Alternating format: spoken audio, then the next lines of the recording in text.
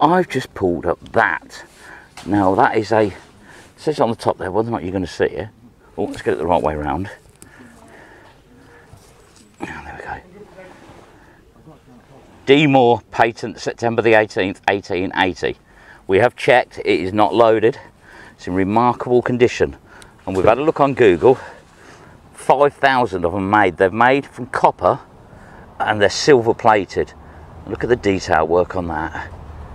It is of disused caliber as well. So it's all done on, even the handle's in really good condition. So that's definitely not been down there that long. But look, you can see all the detail work on there as well. But yeah, they made 5,000 of them. And it is in remarkable condition. And it is still functional. Hang on. There we go.